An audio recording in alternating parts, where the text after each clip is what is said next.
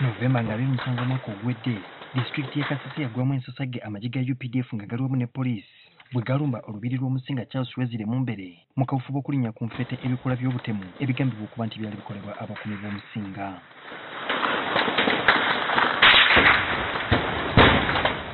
Olubiri lwasigala matongo so nga abantu abakunukkiriza mu 100 baalusuulamu akaba ate abalala basoba mu 10 ne bakwatibwa.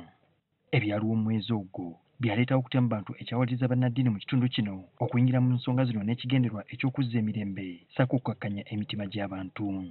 Kati nga wayise ebbanga lya myezi 4 bukyabusambatuko buno obubaawo, bannaddiini bagamba nti kawufuba waabwe ow'okuzza emirembe mu kitundu kino azzeemu kigoye weezinge olw'Omusinga okugaanibwa okulinnya ekigere mu kitundu ekyo.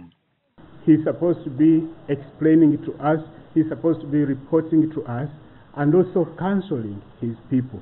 And he's supposed to be our chief mediator in our dialogue with the government, because he's a stakeholder in whatever happened today. So it's a very big setback in our peace building strategy and our advocacy. Okusinziira ku Reverend Jackson Nzerebende ng'ono ye mulabirizi w'obulabirizi bwa Rwenzori, Omusinga ye yeetoololebwako ensonga zonna nga n'olwekyo wankizo nnyo mu kabufubi gwe baliko. Ng'obumu ku bukwakkulizo obwamusibwako nga kkooti emukkiriza okweyimirirwa, Omusinga Rwenzori mu mbeera yaganibwa okulinnya mu kitundu kya Rwenzori k'obutasukka disitulikiti omuli Wakiso, Kampala wamu ne Jinja. Ordinary person in Kasese will tell you that the king is still in prison because his palace is here, his subjects are here, so if they cannot access him, he cannot access them, they cannot talk to him, they know that government arrested him, and so they know that government is still holding him. Mu January w'omwaka guno waliwo ekibinja ky'abaaliko abalwanyi nga bano beegattira mu kibiina Rwenzururu veterans abavayo ne bategeeza nga bwe baali emabega w'obusambatuko obwali e Kasese. Bano okwogera bino baali basisinkanye omukulembeze w'eggwanga Yoweri Museveni okutema empenda okusobola okukomya ebikolwa by'obutemu mu disitulikiti y'e Kasese.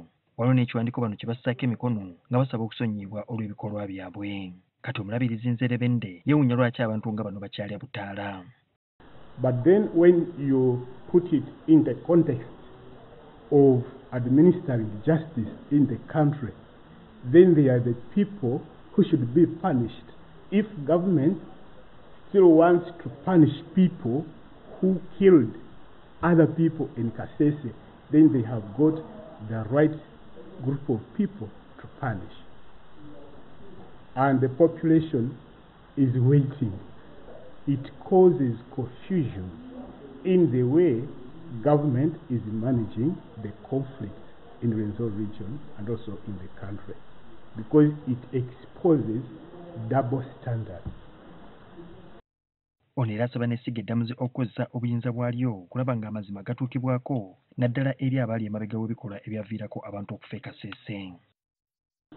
Sir Chief Justice, that your country is the only country maybe in the world where certain districts are receiving double standards of dispensing and administering justice.